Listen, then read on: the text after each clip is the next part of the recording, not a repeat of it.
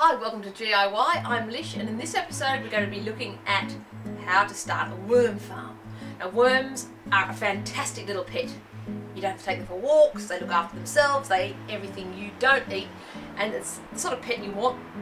They poo all through the garden. It's brilliant. So you'll need a worm farm. I'm using a prefab one today. You'll need some bedding material for your worms. So we've got some shredded up newspaper as well as a coconut fibre called core. That is a brick, dried. We're going to soak that to make a bed. Now the worms that you'll get for your worm farm are a certain type of worm. Red wrigglers, blue wrigglers and tiger worms. Now these worms are really efficient eaters, voracious I would say, and they're great composters. They eat about half their body weight a day. Now, when you think half their body weight, I mean, they're not exactly a big, thing. But you can imagine about 15,000 of those in your worm farm, they can get through a lot of green waste. To get started, we want to be soaking this core. Worm farm is very simple. This is not high-tech gadgetry. You've got a lid, and that's good to help keep your worms a little bit cool, stop things getting in and eating your worms. And then you've got layers. There's little holes all through here to let the worms climb in between the layers. And then this bottom layer here, the very bottom, is fully closed, no holes. There's also got a little island there for the little worms if they ever want to go on holiday. It's actually, if the worms do fall into their own urine, what a nice way to die that would be, they can actually climb up and sit on this island and then come up through and wriggle to safety. There's also a tap so you can get all the worm wee out of the worm farm, because the worm wee is a fantastic liquid fertiliser. The worm castings, which are the poo, that's all your food that's gone through the worm's digestive system, also makes great fertiliser for your garden. Now you can start assembling your worm farm. Take one layer on the bottom. Then you want your core to be moist, not soaking. So give it a good squeeze out. Sprinkle it all on the bottom. Now then you want your newspaper. You also want that moist, but not sopping.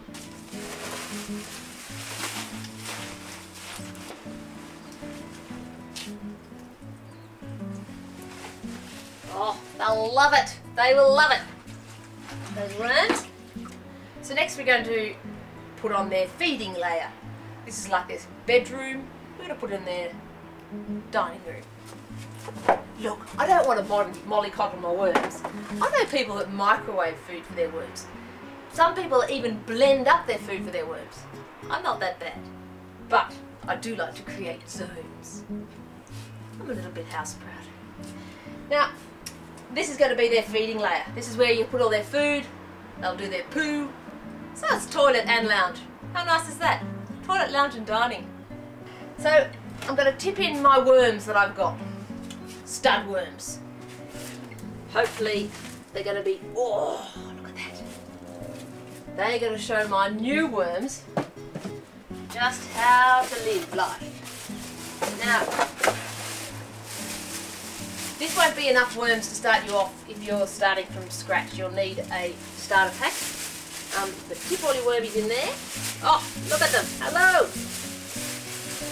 Release them. Ah, they're free from captivity. So now that you've got your little worms in there, you've got to feed them something. The common mistake people make is to give them lots of food, thinking they've got 500 worms here, at least 500 worms there, 1,000 worms. Surely they can eat a lot. They can't. They just need a little bit. So put in a little bit of food in there and see how they go with that. Once they're through that, give them a bit more. Once they're through that, give them a bit more. You know you've overfed them if you start getting a lot of slimy food, a lot of those black vinegar flies, and then it all turns to, starts to ferment, and worms don't like it because they don't like acidic stuff. So don't feed them onion peel, onion skin, citrus stuff, dairy, meat. They'll probably eat cut glass and barbed wire. I think they're like the goats of the nematode world. But you've just got to feed them non-acidic foods.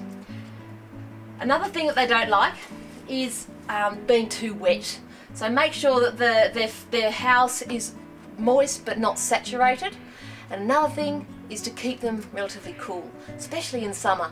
Make sure you've got a nice big wad of moist newspaper on top of their worm farm, so that buffers them from the really harsh summer heat.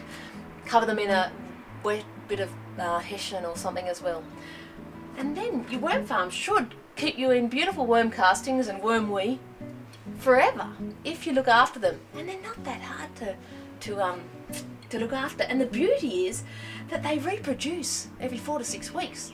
With 3 tiers like this, you can have up to 15,000 worms in this worm farm. So you can start giving worms away as presents. How nice would that be to receive a nice big box of worms on your birthday? I couldn't think of anything I'd like more. Well, maybe I could. So thanks for watching this DIY episode. I hope you have a great success with your worm farm. If you don't, and you need to do some troubleshooting, I've done a video on troubleshooting your worm farm for any problems that you might encounter. Not sort of psychological ones, but just sort of general physical ones. If you want to know how to harvest your worm castings, I've done a video on that as well. But otherwise, explore the other DIY topics, subscribe to the newsletter, and happy DIY.